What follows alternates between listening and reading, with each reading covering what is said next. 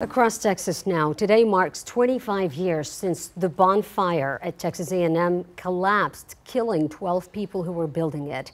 The bonfire was a decades-long Aggie tradition built on campus by students. That collapse happened when a 59-foot-high stack of 5,000 logs gave way in the early morning hours of November 18, 1999. 11 of the victims who died were students at the time. The 12th was a graduate. Now that tradition ended after the deadly accident.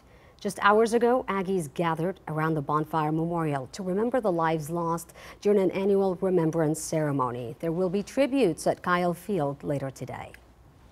This morning, the CDC